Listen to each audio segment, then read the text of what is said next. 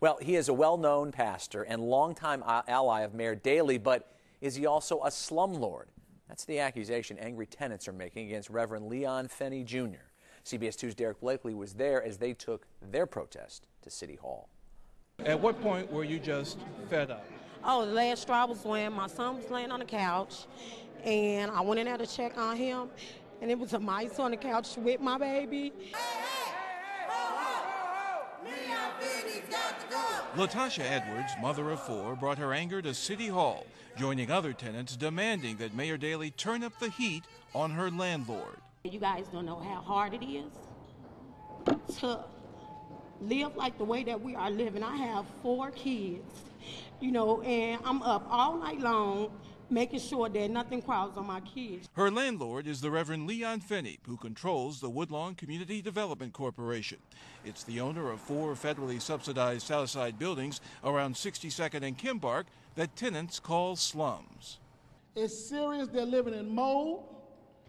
Ceilings are falling down. People have went to the hospital because insufficient heat. The resident here at 6139 Kimbark didn't want to go on camera, but showed us substandard conditions. No worries about getting the carpet dirty. There isn't any. Just a plywood subfloor, and even that's rotting around a leaky radiator. Out of the years, 17, 18 years we've been here, they haven't did any type of repairs. It's just been patchwork. The stove stays on most of the time because the heat isn't on.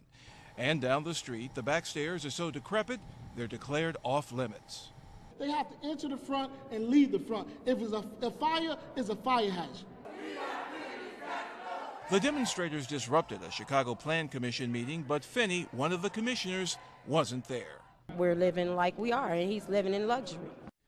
Those 4 buildings have been controlled by Fenney since the 1970s, and all have been cited for a long list of code violations.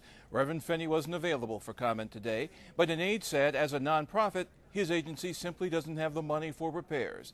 But the buildings are under contract for sale, and Rob, if that deal goes through, renovations by the new owner could begin this summer. So there is some hope for the tenants then? There is some hope from the tenants, and we're also told that this is a Section 8 building and it will remain a Section 8 building, so displacement should be minimal. Okay. Derek Blakely, live in the newsroom. Thank you.